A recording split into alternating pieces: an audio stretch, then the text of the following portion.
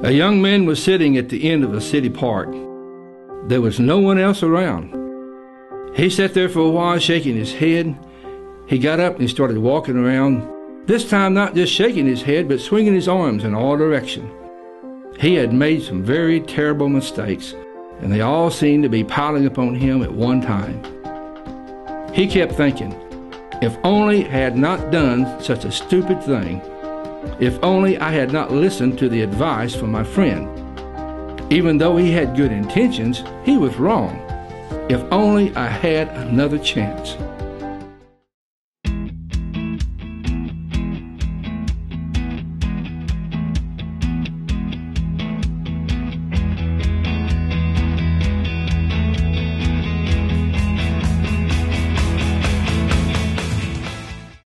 Have you ever played the if only game? I cannot imagine anyone not playing the if only game. But what makes this even worse, that some will allow the regrets of the past to dominate their thinking today. And they keep doing that until they destroy their happiness. And not only their happiness, but they could destroy even their health. I have seen people who have done this to the extent that they feel like they're trapped in a deep hole with no way out. They feel like one big failure. They just want to give up. Now that's a dangerous and sad place to be.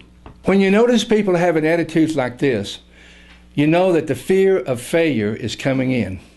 The regrets, the letdowns, the disappointments, things like this in the past opens the door to fear, and fear is a tormenting emotion. The pain of all this will eventually cause a person to completely give up. Why risk going through all that hurt? Then the person begins to see himself as a complete failure. Now I want to introduce you to a word that God often uses in the Bible. It's the word blessed. Blessed means happy, fulfilled, highly favored, and even the idea of being congratulated. Listen to this. Blessed is a state that is based upon God's forgiveness of you and your acceptance of His acceptance of you. Listen to this from Psalms chapter 32. Blessed is he whose transgressions are forgiven, whose sins are covered.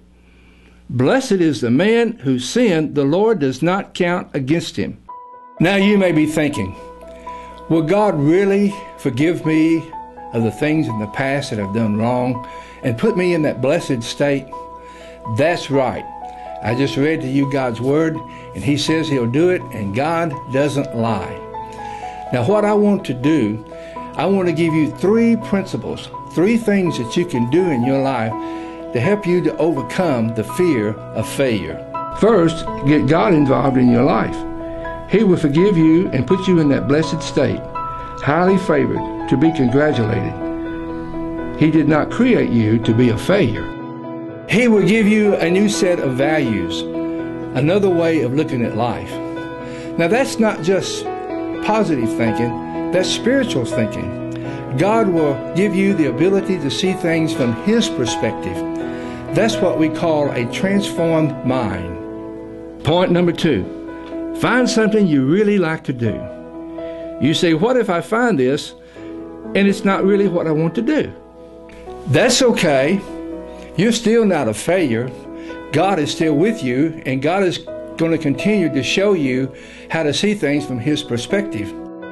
Just because you're doing something that you don't really like really doesn't make you a failure. But I tell you what you can do. You can get you some good hobbies or find some good things to do in the spare time, and you'll be surprised how those things can fill in the gaps to make a good, rewarding life until you find something that you really want to do. Finally, find someone who is a success at what they're doing and get with them. People who are successful love to take on someone who wants to follow them in their steps. Companies are interested in hiring people that are eager to learn. They will teach you what they want you to learn about their company. The question is, are you willing to learn? Quit thinking like a failure, and don't listen to people who put you down. And don't focus on circumstances that are not good. You're not a failure. Quit thinking that way. Let God give you a new outlook on life. I hope I've been able to help you today. And I hope you find something that you really like to do. And I just hope that God would just bless you in everything that you do. God bless you. Thank you.